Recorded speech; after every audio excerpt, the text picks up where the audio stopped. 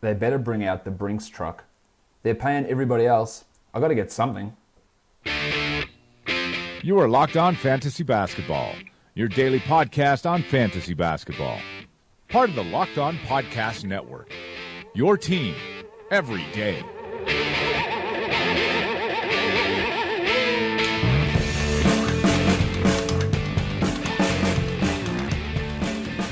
Hello and welcome to the Locked On Fantasy Basketball podcast brought to you by Basketball Monster. My name is Josh Lloyd and I am the lead fantasy analyst at basketballmonster.com, and you can find me on Twitter as always at redrock_bball. I've already recorded a podcast for today, but after we recorded, a few hours after recording, a couple of big transactions, or big-ish transactions occurred in the NBA. So while I hate the term emergency podcast, because let's be serious, it's not an emergency. I'm talking about the NBA.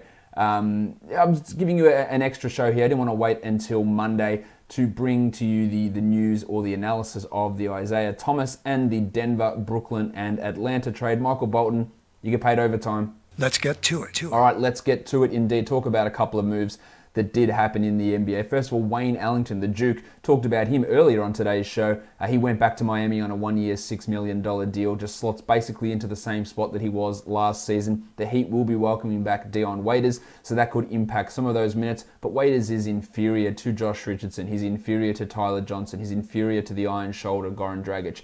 He's inferior to Wayne Ellington. So I don't really see how Waiters is going to fit into this rotation. He should be the odd man out. I don't know that necessarily will be the case, but Ellington comes in as an elite three-point option, a three-point percentage, league monster, and a three-point streaming option in most sort of formats. So the Duke is back in Miami, but a player who did change teams in the last few hours, or actually just like about a half an hour ago, is Isaiah Thomas. He joins the Denver Nuggets on a one-year veteran minimum deal. Obviously, that's a long way away from the $20 million a year he was suggesting he was worth a few years back. It was a disastrous season for Thomas. Traded in the off-season to the Cavs, where he was shithouse. Ended up being traded by the Cavs to the Lakers, where he was a little bit better than shithouse, but still not fantastic. And now he goes to the Denver Nuggets. He was the 164th ranked player in fantasy this season in 27 minutes per game. And I'd say that there's a decent chance that he actually plays fewer minutes than that this season. The Nuggets backcourt of Gaz Harris, Nice, Gary! and the Blue Arrow Jamal Murray, they seem entrenched, but we have got one of the more fickle, one of the more nonsense coaches in the NBA now in charge. The Dr. Michael Malone in charge there. And we saw early last season, Jamal Murray missed some shots. He'd play 26 minutes a night and he'd get bloody Emmanuel Mudiay to come in. So there is every chance that Murray's minutes are all over the place. Now, when Denver started really going strong, Jamal was playing 34, 35, 36 minutes per night, and the team was looking good. He's clearly their point guard of the future, but Malone has history with Thomas back from their days in Sacramento. So don't be surprised that Jamal Murray's minutes or playing time is more inconsistent this season. Well, minutes and playing time are the same thing. Production and playing time is more inconsistent this season, just because Malone has an itchy trigger finger and wants to run some bullshit lineups out there. So that is a concern. I don't think that Thomas is going to be a draftable player in standard leagues. Again, I don't think he's playing the 27 minutes per night. He's not as good as Jamal Murray, I don't believe. I know he's 1 year removed from MVP votes. The hip injury is a massive concern. He's older, he's very small, and those players tend to really regress pretty hard. And we saw that last season with Thomas, as he shot 37% from the field and 29% from three, coming off a year where he had a 63% true shooting, which was well above career numbers, and then dropped down to 51. It is a massive, massive fall from Isaiah Thomas. He is still quite good at getting to the rim, 4 free throw attempts per game. That's down from 8.5 the year before, though, so still nowhere near where it needed to be. He can still be productive, and there will be times when he is a viable fantasy guy, even for 12-team leagues. I just don't think the season's going to start off that way, but look for Jamal Murray, I think, to have a little bit more risk in terms of his production. The other guy who I think is at significant risk is my man Farton Will Barton.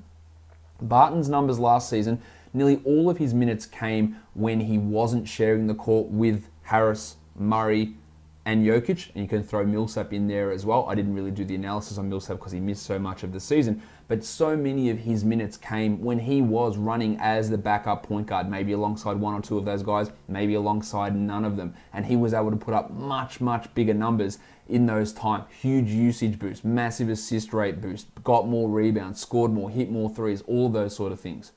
With Thomas in town now to be the backup point guard, Barton is going to be almost strictly a 3. Maybe he plays some backup minutes at the 2, but he won't have the ball in his hand as much. It will be Murray, it will be Thomas, it will be Jokic. And in that starting 5, Farton Will Barton is the worst player by a considerable margin in my opinion.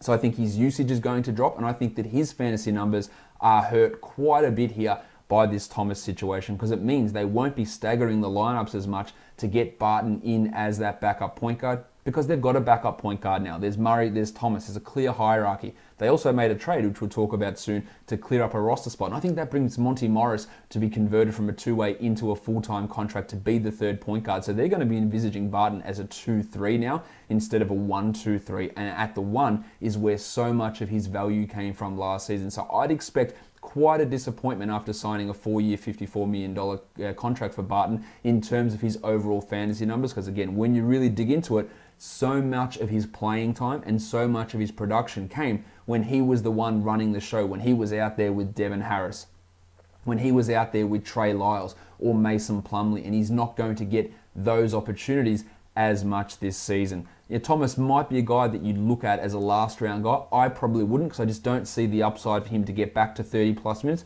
Maybe his hip is fine. Maybe he recovers that MVP vote caliber type of form. I don't necessarily think that'll be the case, and I think he's more of a deeper league guy. But it is intriguing. Their offense is going to be great.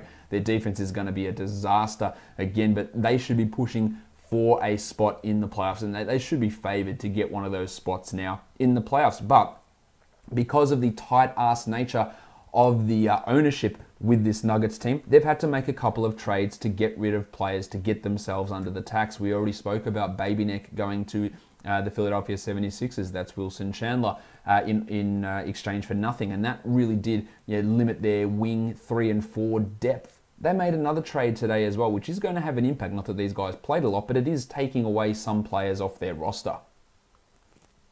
The trade that I am talking about was a 3-team deal, and the Nuggets sent away quite a bit in this trade to get off of cash obligations. They sent out Kenneth Faried, Darrell Arthur, a 2019 first-round pick, protected 1 through 12, so they will almost guaranteed give that pick away, and a second-round pick to the Brooklyn Nets. In exchange, they got Isaiah Whitehead, who they will waive. So they sent out 2 players, a protected first and a second, for nothing, to get off tax, to get off paying money. That's exactly what they did. Now, Faried wasn't an every night part of the rotation. Darrell Arthur wasn't an every night part of the rotation, but it does thin out their stocks, and they had a ton of power forwards, so they could afford to do this. I know all that, but it does give them, a guy that was playing power forward last season was Wilson Chandler, and he's no longer around. So they go into the season with Mason Plumlee and Trey Lyles as their backup bigs, with Juancho Hernangomez. So still some decent enough players, and Faried and Arthur were going to be behind Lyles and Plumlee anyway. They were going to be those 3rd and 4th type power forwards. They also drafted Tyler Lydon last season, who was a disaster. He's looked okay at Summer League, but definitely not someone you'd be relying upon for regular season minutes. Of course, with Chandler gone, Torrey Craig and Hernangomez are going to be those backups behind Barton at the 3, but it does mean that Barton, I think, will spend more time at the 3 as opposed to point guard. But these deals, trading away these 2 guys, does open a roster spot. Perhaps they do convert Monty Morris now to a full-time contract to become the 3rd string point guard. I think they should. He has looked excellent at Summer League, and it'll be interesting to see if they do that. But his value, which I've talked about on many, many podcasts, is going to be limited because Isaiah Thomas is around. This team still, Michael Porter, I don't think that he is going to necessarily play this season at all. Malik Beasley is going to need to step up in his 3rd season. His Summer League's been pretty good, and he can be the backup to there behind Gaz Harris, with Thomas backing up Murray. And then you've got Craig and Hernangomez backing up at the 3.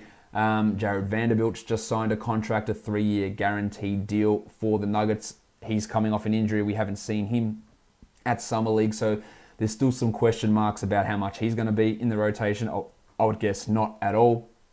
but he's around as a young guy also. So there is still some interesting question marks here. Now, in terms of this trade from the players moving to... let's cover the rest of the trade. The Brooklyn Nets, they sent out Isaiah Whitehead to Brooklyn. They also sent out Jeremy Lin to the Atlanta Hawks. And in that trade, Brooklyn and Atlanta exchanged second-round picks. So basically, Atlanta is taking on Jeremy Lin for a swap of second-round picks. It makes very little sense from the... Look, they got Lin for nothing.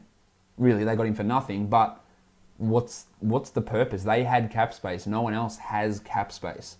They should be taking on players. They should be the team taking on Kenneth Faried so they can get a first-round draft pick, not facilitating it so another team can get a first-round draft pick. A weird confluence of events. Now, maybe they have a Dennis Schroeder deal brewing, and they're looking for Lin to come in there and be the guy that helps Trae Young, is the backup or the starter over Trae Young. And let's not forget that Jeremy Lin does play at shooting guard. He played there for Charlotte. He played there for the Rockets, played there for a time with the Lakers as well. He can play at the two. He's a big-bodied guard. He's tall, decent-sized body, good strength. He can play at the two as well. And Kent Bazemore's not all that good. I just don't understand this from the Hawks' perspective. Lin is a above-average player who can contribute, but where is he going to fit into this rotation with Schroeder and Young and Bazemore and Tyler Dorsey and DeAndre Bembry?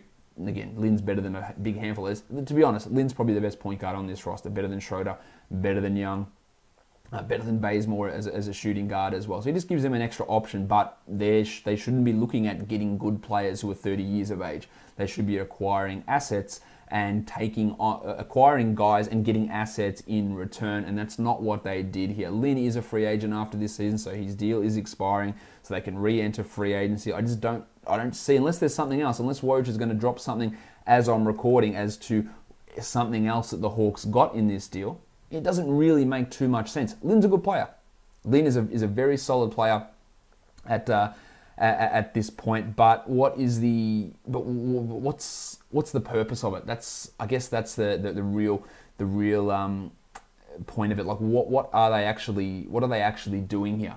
Love what the Nets have done in this situation, clearing out more space for D'Angelo Russell, for Spencer Dinwiddie, for Karis LeVert, for the blue swimmer Alan Crabb. Yeah, Lin was just going to come back and potentially complicate that rotation. They get a first-round pick in exchange for it. I just don't understand what's really happening at Atlanta. I would imagine that Schroeder is out and we get Young and Lin at point guard. But as I said, we could have a four-man backcourt of Lin, Schroeder, Young, and Bazemore, and it would make sense. So we'll see exactly how that works out. It just seems like a complete misuse of that cap space by the Atlanta Hawks in not getting anything back. And Lin, I don't think he's on he's got 1 year left, $12 million. It's not a terrible contract. It's not an asset contract where you go, look, I underpaid this guy. He's excellent. We're going to really push forward. And what's the point? Now, from a fantasy point of view, we still have to wait how things play out here in Atlanta. Does Schroeder move on? Will they be looking at Lin as the starter? If they are looking at Lin as the starting point guard, then he has value. But I think his upside is going to be really limited here in Atlanta, with Trae Young breathing down his neck and, of course, Schroeder still around as well. So at this point, it's a complete shit show of a point guard and guard rotation. I think that Bazemore has a legitimate chance to not be anywhere close to a standard league guy, especially if Lin sticks around or if Schroeder's still around, because his minutes will be taken up by those guys. So I think this is great for Bazemore, but it feels like there has to be something else coming for Atlanta. Otherwise, this move just doesn't make a ton of sense in general. On Brooklyn's side of things, as I said, it really does solidify the value of D'Angelo Russell, of Spencer Dinwiddie, of Karis LeVert, and of Alan Crabb. Opening up those minutes that Lin potentially could have taken. Now, last season we saw at the end of the year when people were healthy, Dinwiddie saw his minutes and role really reduced as D'Angelo Russell got more playing time. LeVert also saw his playing time dip. I like Dinwiddie. He's on a great contract. I could see him being moved out for the Nets to acquire an extra or some future assets as well. At this point, I would still have Russell over Dinwiddie in terms of fantasy value. I think that LeVert and Crabb are probably guys that you want to keep maybe as a last pick. And Dinwiddie, I think, will get significantly overdrafted as people look at everything that he did during the season when Lynn and Russell were out and try and extrapolate it out to this season. And I don't necessarily think that's going to be the case, especially when you look at how things all played out in those last 4 or 5 weeks of the season when D'Angelo was back and Dinwiddie was significantly reduced and his shooting really, really dropped off a cliff. So that is important for us to pay attention to. As for Kenneth Faried, Rondé Hollis-Jefferson's their starting power forward. Darrell Arthur won't be in the rotation, so we're going to have Jarrett Allen at center. You're going to have Rondé at the 4, and you're going to have Faried maybe coming in and taking some minutes, but don't get fooled. Faried is one of those guys that is certain fantasy players' kryptonite. They always want to buy in. Man, he's an animal. He's the manimal. He grabs rebounds. He does this stuff. He's got hair and it flies around. Yeah, that's great. But he's worse than Jarrett Allen. He's worse than Rondé. He's worse than Ed Davis that they just signed as well. They also brought in Janan Musa, who's a 3-4 sort of a player. I don't really see what Damari Carroll plays the 3-4 as well. I don't think Faried is going to be really anywhere near a 12, 14, 16, probably even 18 team fantasy league. He might be the backup 4 behind Rondé. And he probably will be, but I think he'll be the 4th guy in that big rotation behind Davis, Allen, and Hollis-Jefferson. So not someone who's really going to have massive fantasy impact. His upside's limited even in 30-plus minutes, and there's no way he is getting to that much in terms of playing time. So some weird maneuvers from the Atlanta Hawks. Still more to do there. I think there's going to be more happen in terms of trades with the Hawks. Also with the Chicago Bulls, who renounced the cap hold on David Nwaba, so renouncing the restricted free agent tender on him, so he is now an unrestricted free agent. That opens up some cap space for the Bulls, meaning they're looking to either take on a trade, maybe it's Carmelo Anthony, or maybe they're looking to throw a stupid offer at Jabari Parker. I would say that the stupid offer at Jabari Parker is probably what they're going to do. Now, I think Parker's fine. I think he's a solid player. He's fought back from 2 ACL injuries. He played fairly well in the playoffs. His defense was fine. But the Bulls to commit $80 million to Zach LaVine, and if they throw anything close to that to Jabari Parker coming off 2 ACLs, is organizational negligence, in my opinion. We'll see how it works. We'll see what they decide to do with Parker. If they give him 4 years, $50 million, that might even be too much, because coming off 2 ACLs, I don't see how you can commit $50 million to someone over 4 years especially. But we'll see what they do with that extra space. It feels like renouncing David Nwaba is definitely a precursor to some sort of move being made by the Bulls. We don't know what that is at this point. That's my immediate reaction to the Isaiah Thomas to Denver situation, plus the Faried, Darrell Arthur, Isaiah Whitehead, Jeremy Lin 3-way trade between the Hawks, the Nets, and the Nuggets. I'll be back on Monday to recap Las Vegas Summer League action and what happened there, and then get some guests on the show for their breakdown from different points of view on what happened in Vegas and on free agency as well. Don't forget, subscribe to this podcast, Google Play, TuneIn, Stitcher, Spotify, Apple Podcasts, leave a 5-star rating, and smash the subscribe button down on YouTube. Give it a thumbs up and leave a comment as well. Follow me on Twitter and on Instagram at redrock_bball. Guys, we are done here. Thank you so much for listening, everyone. Again, see ya.